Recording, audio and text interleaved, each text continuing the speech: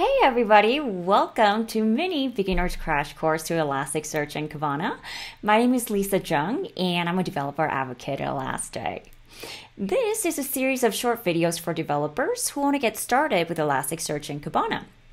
In episode 5, we talked about how you can run Elasticsearch and Kibana using the Elastic Cloud. In today's episode, we'll cover how you can perform CRUD operations. In other words, how to create, read, update, and delete documents in Elasticsearch. So before we get started, I want you to save this link shown on the screen. So this is a go-to link for all the resources I'll share with you this season. For this episode, I'll be referring to a GitHub repo to show you how you can perform CRUD operations in Elasticsearch. So to get to this repo, go to the link on the screen. You could also access the link in the description of the video. Once you're there, click on part 1. Then scroll down to Performing CRUD Operations section. Then pull up DevTools in a separate window and arrange the repo and DevTools side by side. Okay, so your screen should look like this. We have two windows open side by side. On the left, we have the DevTools open. This is also referred to as the Kibana console. And on the right, we have part 1 repo open, and we've scrolled down to the Performing CRUD Operations section. Okay, so let's go to the window where we have the Kibana console open. And this is divided into two panels. On the left is where we enter the requests we want to send to Elasticsearch. And on the right is where we'll see the response from Elasticsearch. So in this episode, we're going to learn about requests you could send to perform CRUD operations. In other words, how do we create, read, update, and delete a document? And for this exercise, we're going to store documents about our favorite candy. So if you've watched previous episodes, you know that documents are logically grouped into an index. And as a best practice, we're going to create an index first. So to create an index, we use a HTTP verb put followed by name of the index. And since we're indexing documents about our favorite candy, in our example, we'll name our index favorite_candy. So let's copy and paste this entire request here into the console. Make sure to select it. There's a gray bar over it, and click on this green arrow to send the request. Now you'll see a 200 success message, and when you see acknowledge true, it means that the index favorite candy has been successfully created. Okay, so now that we have an index, let's index some documents. And this time I'm using index as a verb to mean that we're storing documents in Elasticsearch. So let's scroll down to index a document section. Now this is C, the create part of CRUD operation. And when you're indexing a document, both HTTP verbs post or put can be used. And you would use post if you want Elasticsearch to auto-generate an ID for your document. And the syntax you follow is post followed by name of the index, then the document endpoint, followed by a JSON object with whatever data that you want to store in Elasticsearch. So in our example, we're saying post in favorite candy index the following document, which contains the fields first name and candy.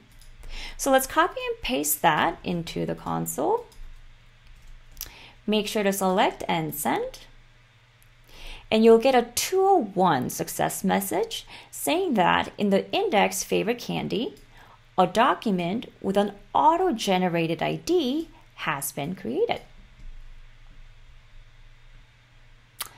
Okay, so earlier we said when indexing a document, both HTTP verbs post or put can be used. We just went over post, so let's go over when you would use put to index a document. So scroll down to put. Now you would use put if you want to assign a specific ID to your document. And a time where you might want to use this is when you're indexing data with a natural identifier. For example, let's say you're indexing patient data where each patient has a unique ID. And document may be easier to work with if it had the same ID as the patient ID rather than an auto-generated ID that has no meaning, because it's easier to keep everything uniform across multiple data sources. So this time, we're going to index a couple more documents using put. And if you look at the repo, you'll see that the syntax is put followed by name of the index, the document endpoint, an ID that you want to assign to this document, followed by a JSON object with whatever data that you want to index into Elasticsearch. So in our example, we're saying put in favorite candy index the following document and assign this an ID of 1. So let's copy and paste that into the console. Make sure to select and send. And you'll see a 201 success message saying that in favorite candy index, document 1 has been created.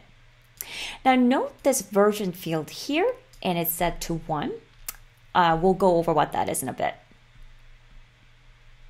Okay, so let's index a couple more documents, and I'm going to copy the request that we just sent and paste it twice below. Now, let's say Rachel's favorite candy is Rolo, and I'm going to give this a document ID of 2 and send the request. And you'll see that document 2 has been created. And we'll do one more. We'll say Tom's favorite candy is Kit Kat. And we'll give this document an ID of 3. All right. And you'll see that document 3 has been created here as well. Okay, so now that we have indexed some documents, I want to send a request to see the content of the document that has been indexed. So this is the read part of your CRUD operations. So let's scroll down to read. Now, the syntax that we're going to use is get followed by name of the index, the document endpoint, and ID of the document that you want to retrieve. So in our example, we're saying get from favorite candy index document with an ID of 1. So let's copy and paste that below the request for document 1 here. Make sure to select and send. And you'll see that document 1 has been retrieved, and under source, you'll see the information that we indexed earlier. So get request is a great way to check whether our CRUD operations have worked or not. Now, what do you think would happen if we accidentally index another document with an existing ID? Well, let's find out. So go back to the request where we index a document with an ID of 1. And I'm going to copy this request and paste it below. So let's say Sally's favorite candy is Snickers, but we accidentally forgot to update the document ID here, and we're using the existing ID of 1. So let's copy and select. Let's select this request and send. Now this is a little different now. So you get a 200 success message instead of 201.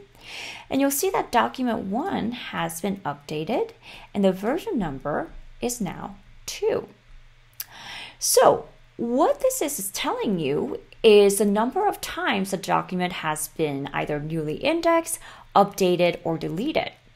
So far, document with an ID of 1 has been created with John's info. Then we accidentally updated it with Sally's info. So the version number is now 2. Okay, so just to double check, let's send a GET request to see the content of document 1. So we're going to go back to this GET request we sent earlier, select it and send. Now, if you look under source, it no longer contains John's information, but it contains Sally's information.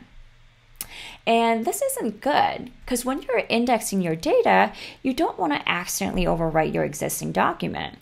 So in order to prevent that, you could use a create endpoint So turn to your repo and scroll up to Create Endpoint section. Now, the syntax you use is put followed by name of the index, then the create endpoint, then the ID that you want to assign to this document. So in our example, what we're saying here is put in favorite candy index the following document and assign it an ID of 1. But if the ID already exists, then don't do anything. Just throw an error. So let's copy and paste this request into the console, and we'll put it under the get request here. Make sure to select and send. And you'll see a 409 error stating the reason as document already exists. So this is exactly how the create endpoint is supposed to work. So it provides a safeguard for you so you don't accidentally overwrite your document. Okay, now let's scroll down to update.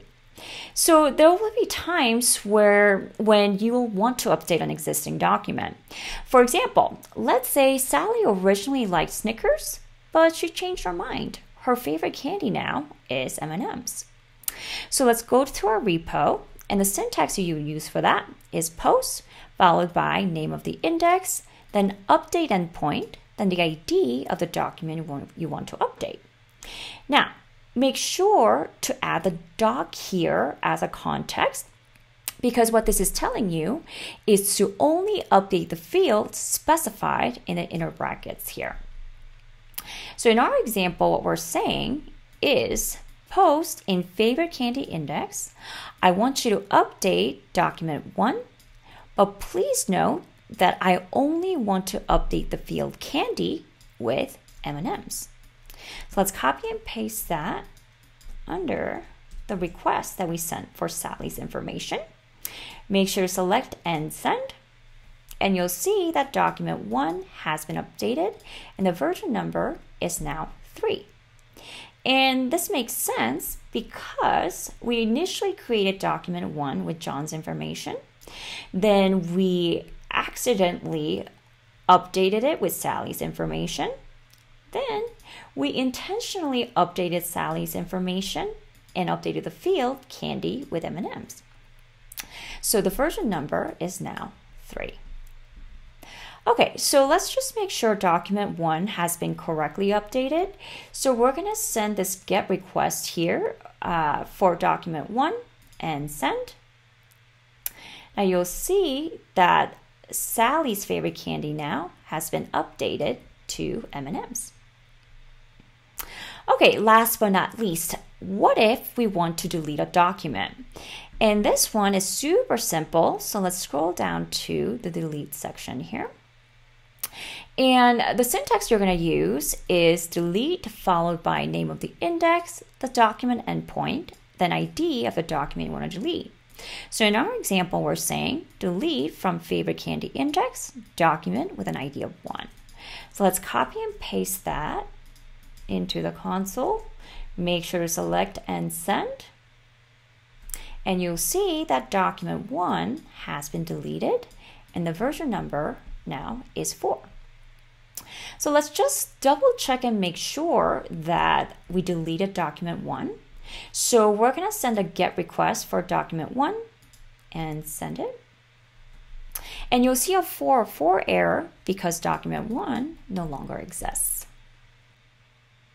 All right, so we just covered how to perform CRUD operations with Elasticsearch and Kibana.